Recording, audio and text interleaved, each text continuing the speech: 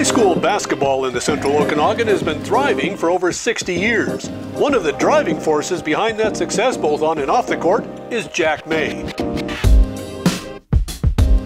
Long before he became a fixture as a coach, referee, and Provincial Association member and president, he was a high school player. Were you any good?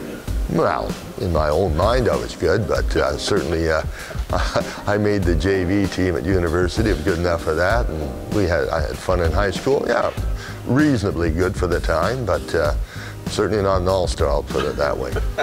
Jack began his coaching career in Revelstoke, then moved to Kelowna and coached at RSS for a year. Then he settled in for the long run at KSS. I love coaching, yeah, it's great being the sidelines and having a word or two with the referee and getting the players to do certain things and see encouraging results. And I had a lot of fun at it as well. It wasn't just a burden, it was a lot of fun. I met a lot of fine young guys who've turned out to be very good citizens and helpful in the community, their communities, and got on to big things. Jack patrolled the sideline and the basketball court both as a coach and a referee.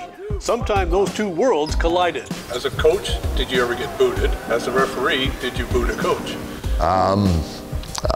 One time I did. I was forced to go to in the old East gym. I was forced to go to the change room and watch the rest of the game out the window.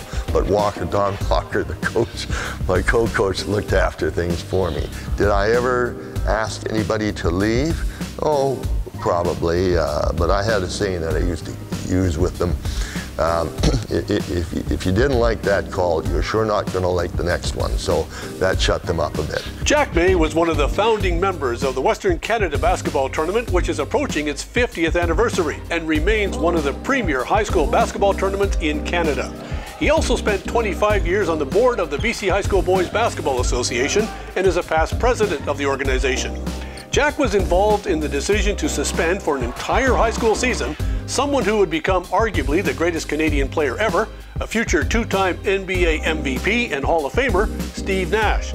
Nash was embroiled in an eligibility issue and was forced to sit out an entire year.